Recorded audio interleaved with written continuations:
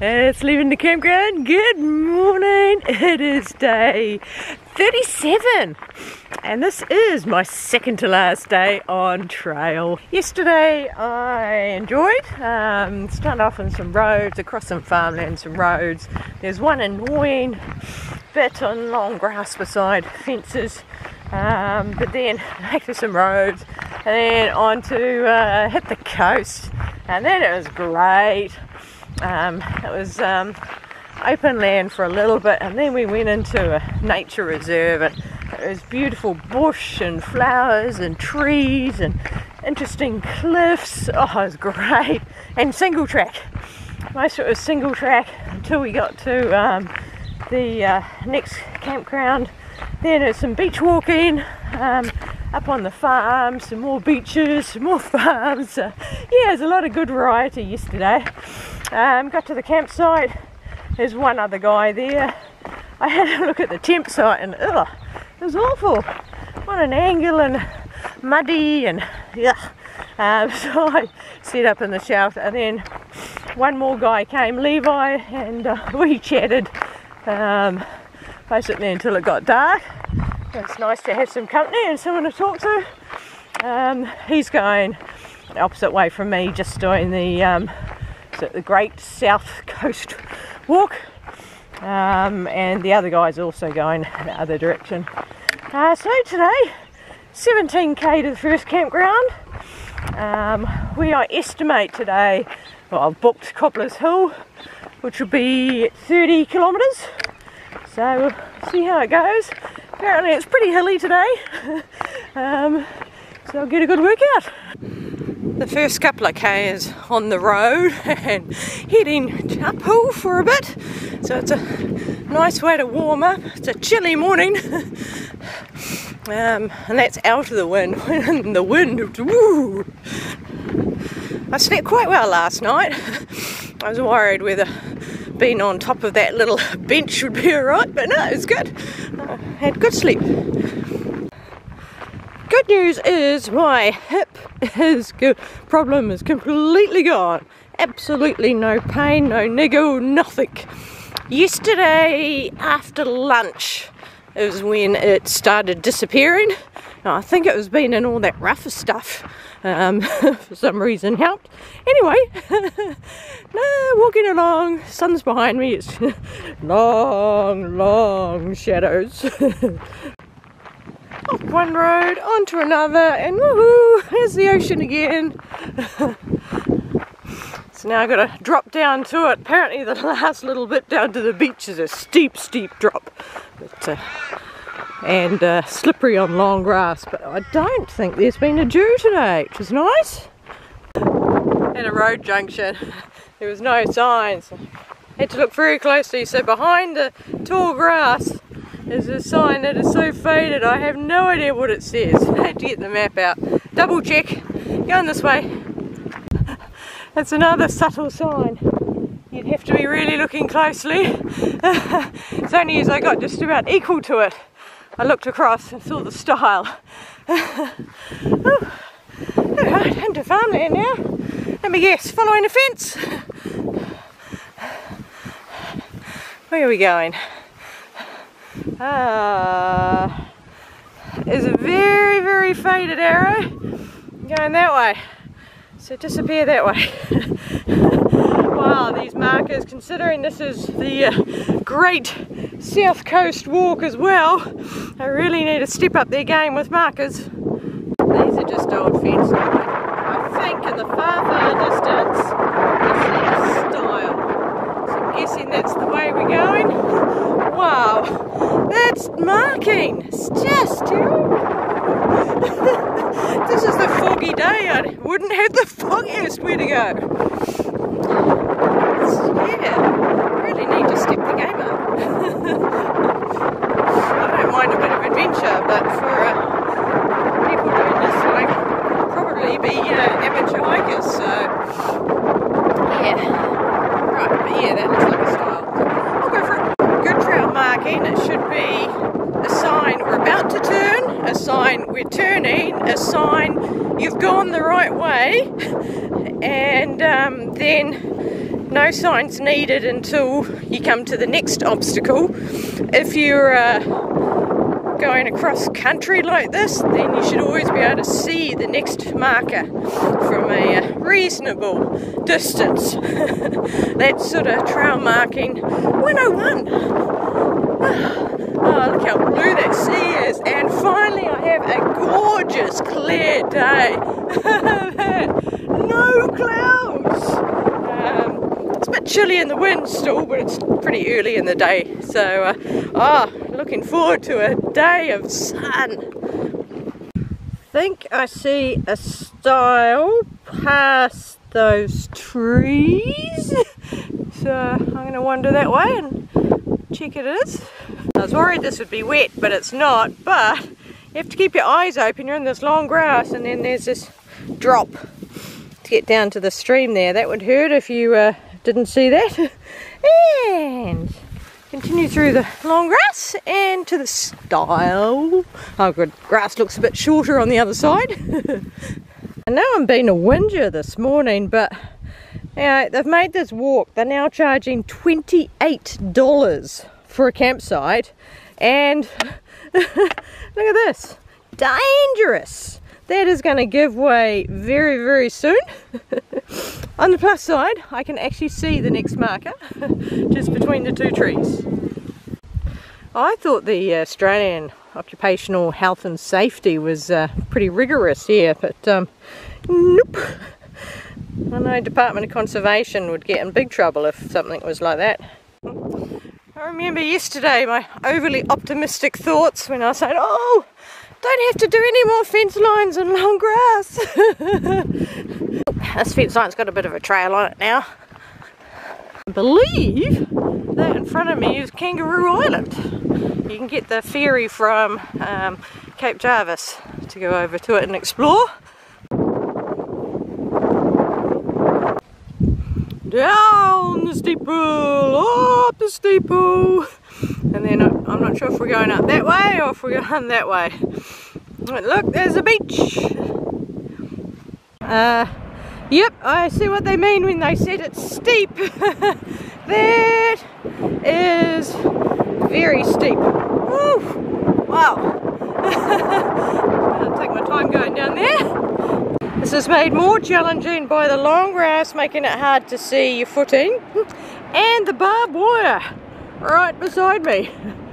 Oh, hello kangaroo, why are you coming towards me? You'll see it over there, sitting in the sun. There's the one over there, there's also one just in here as well. Alright. Down I go.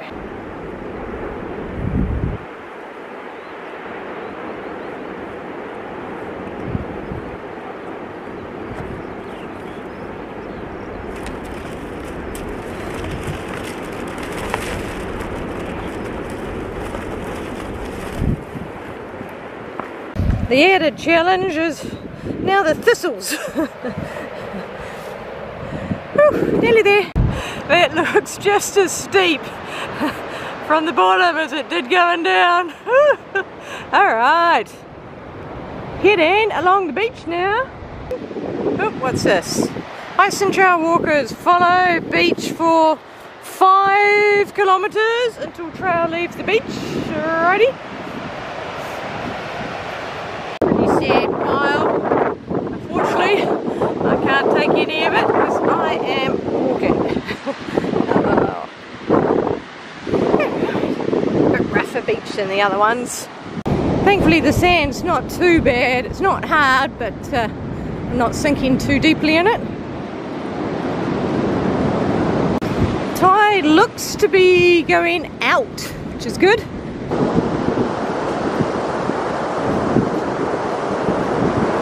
Stream crossing. I think I'll go further down. Looks like I might be able to get across there. Success! Across there and then across here. Now back on the beach. I have a very slight tailwind. You can see the little balls all heading in that direction. Whoop, whoop, whoop! Hey! Stop, stop, stop, stop, stop, stop. bit fast. Anyway, yeah, so the little balls are moving. So I have a almost tailwind coming slightly from the side. These are the balls I like popping.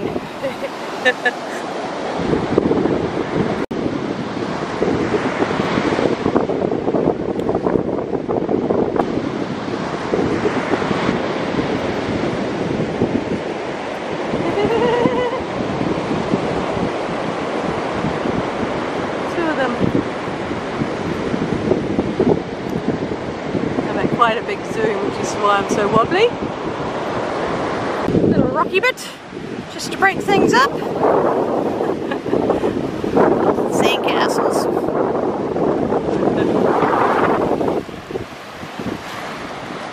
There's people ahead, a couple of them. That one needed a running jump to get over. Made it. Woohoo! One more stream to go. Might have to do the same across here. 1, 2, off. Not quite, put some water on my toe. The other one's fine. Oh well, that's the last stream. There's a vehicle parked up there, which I assume the guy that I saw.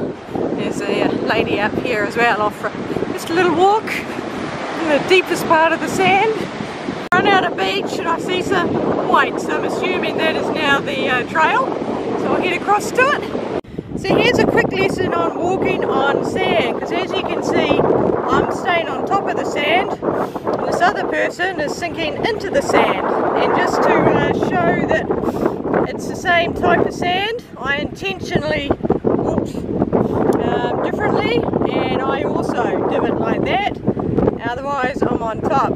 So it's basically just making sure that you're keeping, as your foot goes down, your weight is over the entire foot, because if you do the normal heel toe push off, then you break the sand like that, and it makes it quite hard work.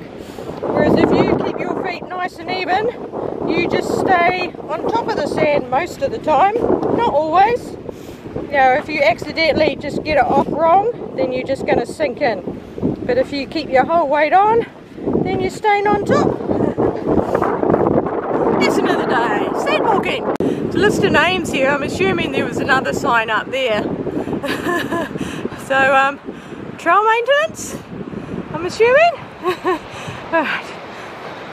So we're going to be going along the side of these hills. Snake!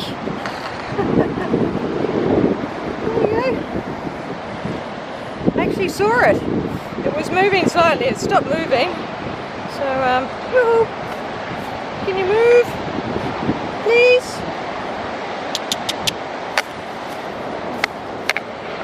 No, it's just going to sit there. Can't see where the head is.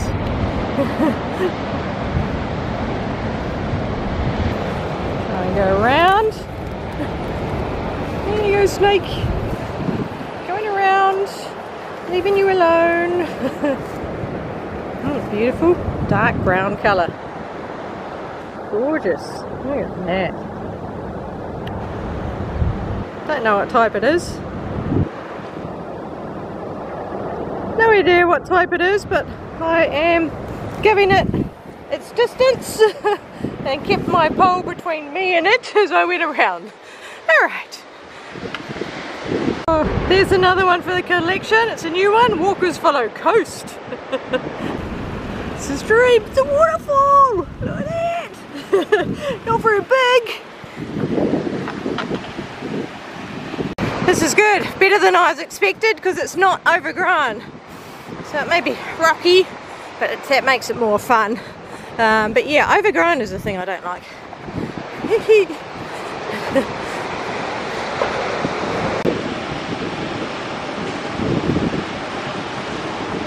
This one's 3 colours. Green, pink, and then brown at the bottom.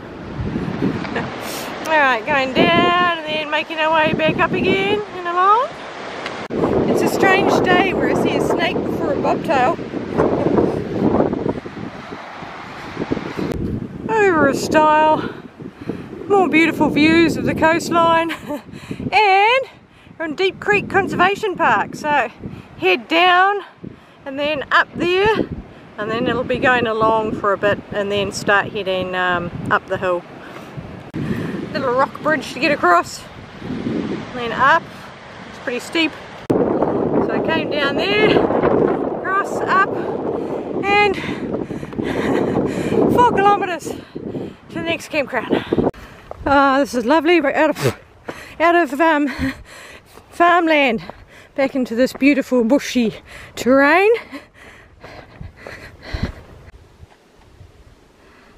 Walking along on the trail in front of me. Woohoo! Look at this. Blue sky, bush, single track. What more could you ask for? Oh, and shade. This is beautiful. Just winding our way up the hill, climbing, but not steeply. 2 hikers going the other way.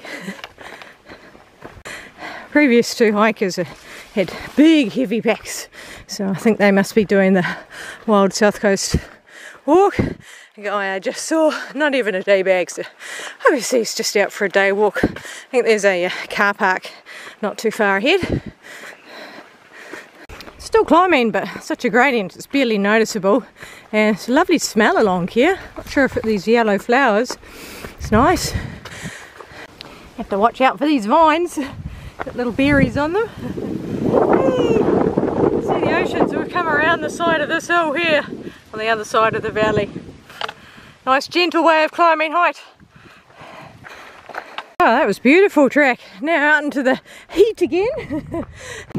Some more information about the whales and Encounter Marine Park, Pages Islands. Right. Oh yeah, car park up here and a map. What do we got? We are so I've been coming along here and I am here and then heading that way. So these are the Pages Islands. Hot on this road, lovely. Finally getting some nice sun. It's a campground for vehicles and Tapanapa campground. And the campsite is in here a little bit further. So the campsite's up there somewhere. I'm not going to stop off, I've still got water. So I will continue on my way. Another couple. That one's pretty big. Look at that. These ones aren't very aggressive. Just looking at me. I hear voices, more day walkers.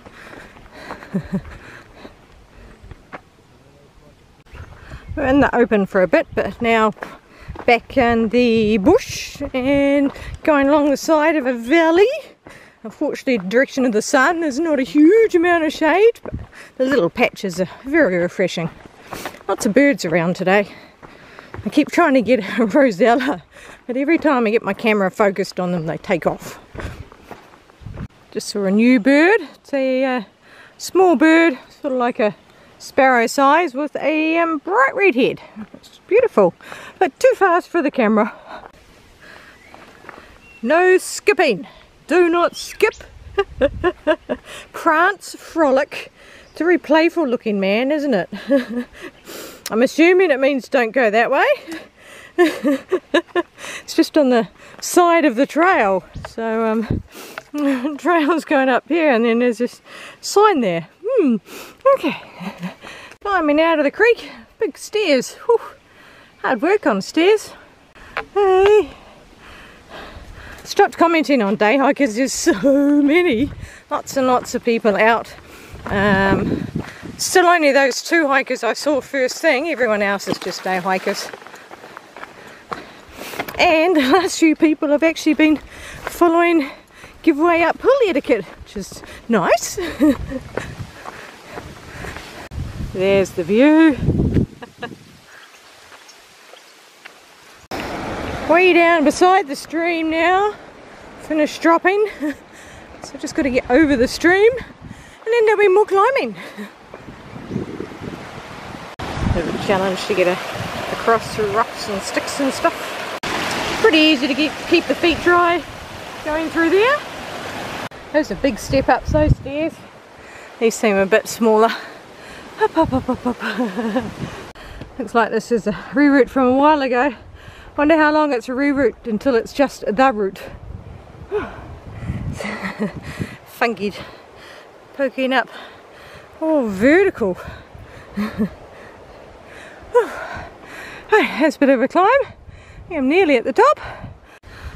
There's been some lovely trails. There's rocky bits, but there's also been quite long bits like this, which are just lovely. This is Trig Campground in here. And I'm back on.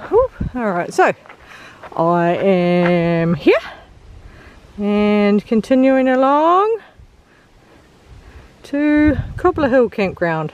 Woo!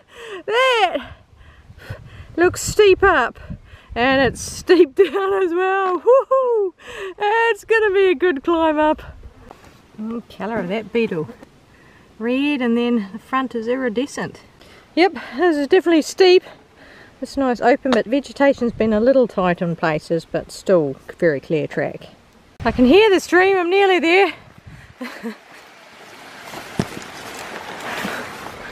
Cattins in the water with the foam.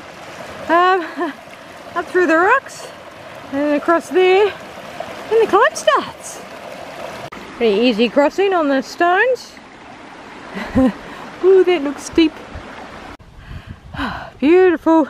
I'm up the steepest. Still a little bit of climbing to get to the very top, but pretty much up. The up was much easier than the down, as normal. Seems shorter too. It looks like another big hill. Woo! That was one of those hills that looked really intimidating, but wasn't. 1.3 to Eagle Waterhole.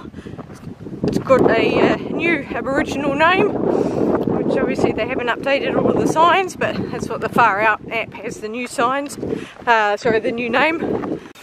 On the vehicle track for a while and heading away from sea, so views of farmland. And turning off this road. Looks like we're still on a vehicle track for a little bit longer. Hello? You guys sleeping? Did I disturb you? Obviously not too much, you're used to people. Oop, and that is the Eagle Creek or Eagle Hill Campground. Looks similar to the other one with the shelter, water tanks and toilets up there.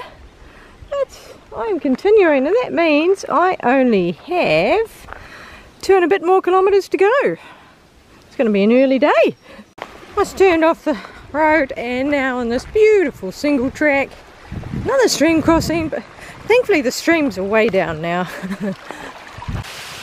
Beautiful little waterfall.